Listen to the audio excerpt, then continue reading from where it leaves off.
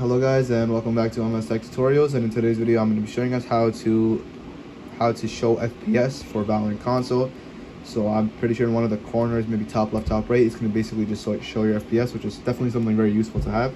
And just go to settings, go to stats, and then client FPS, text only, graph only, or show both. It doesn't really matter which one you do, because either way it's going to show it to you, and it's going to be in the top left right there.